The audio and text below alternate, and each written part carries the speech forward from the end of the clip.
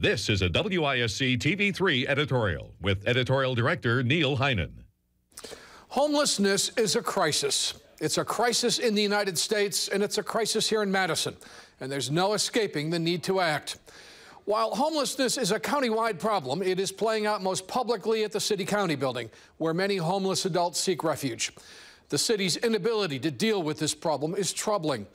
It's not that officials are doing nothing. Last week, the county made $2 million available to encourage the development of affordable housing in Dane County.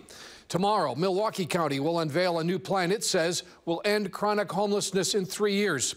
And there was a story recently that Madison, Alberta in Canada, population 61,000, will have successfully implemented a 5-year plan to eliminate homelessness by the end of this year.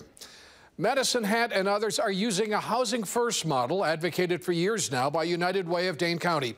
Indeed, we have to be careful that our approach to Madison's crisis doesn't conflict with housing first strategies, but we have to do something now.